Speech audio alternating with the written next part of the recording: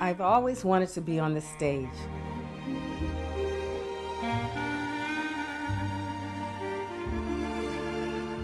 But guess what? We were at 50s. We were not welcome in white places. But then I heard about this contest that would choose one black girl to go to Miss Universe. All African Americans hoping that they can enter into that contest with the white. When we would walk with our hats and our gloves and our clothes, it's beautiful, you know. But they would tell us, you know, when you go for that other contest, you're not going to have as much fun as you're having here, because you always had to think about your color.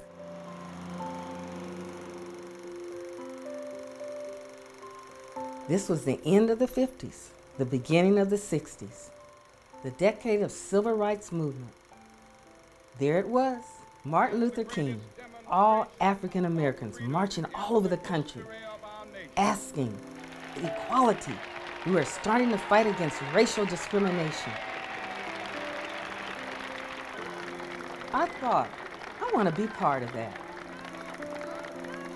Today, Miss Universe preliminary pageant isn't just another beauty contest, but one that clearly marks progress, as initial steps are being taken to place one of our lovely young ladies in the world-acclaimed Miss Universe beauty pageant. I couldn't remember much. I was just so happy. And we were just so excited, and we would stay up all night talking, you know, and our house, our room mothers are, you know, on each floor had a room mother. And she would say, "You're not going to be right for the next day if you don't go to sleep." And we just had a ball.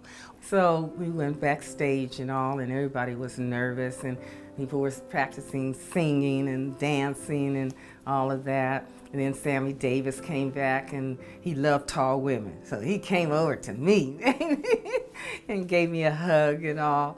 And so he said, "I really hope you win, Miss LA, California, you know." And then I won Miss California. When they called me, they said, "Mary Lee Franklin," you know. And I was like, "What?"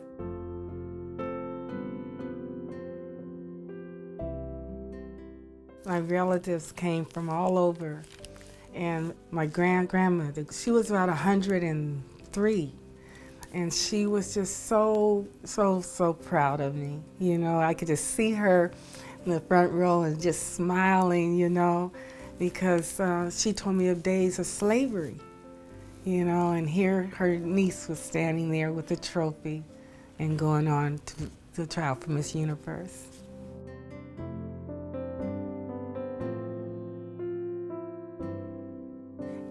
And some of them would come back and say, "Mary Lee, you're close. I mean, you have a lot of points." You know, they'd come back and tell you, "You have a lot of points. Keep it up, keep it up." And so I said, "Oh my goodness, you know, I might have a chance." But somewhere in my head, I feel bad about now in my mind. Because you're gonna have a whole different way. Things that are probably going to happen, maybe some name calling. You know, what are those niggers doing here?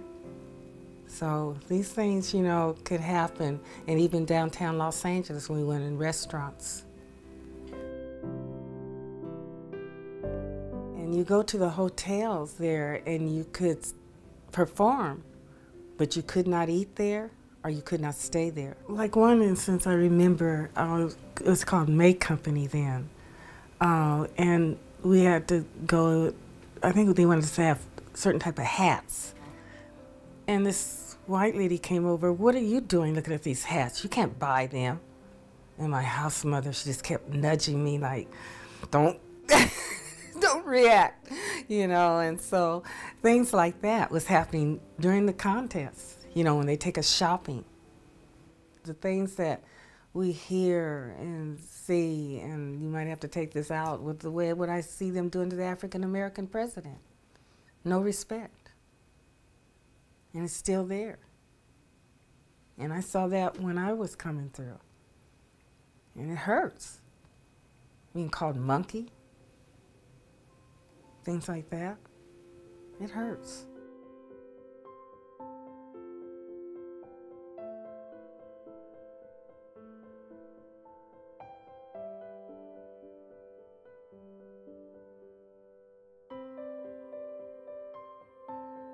It's very difficult. It comes up in you that it just hurts, and then rage, and you just, learn to just pray, because I trust in God, and that's what I did a lot of, praying. And even when I moved here, and they were saying, what is she doing here?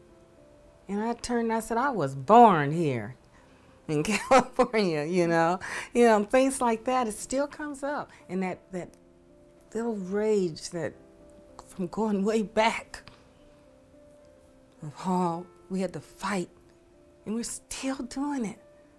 But we have to have love. Tell them now that I don't like what you're saying. And you won't take my spirit.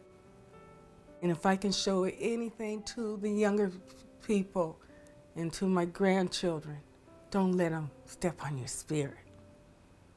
And don't get all angry and all this smile at them. Put your head up and learn all you can, like I see you beautiful young people doing now.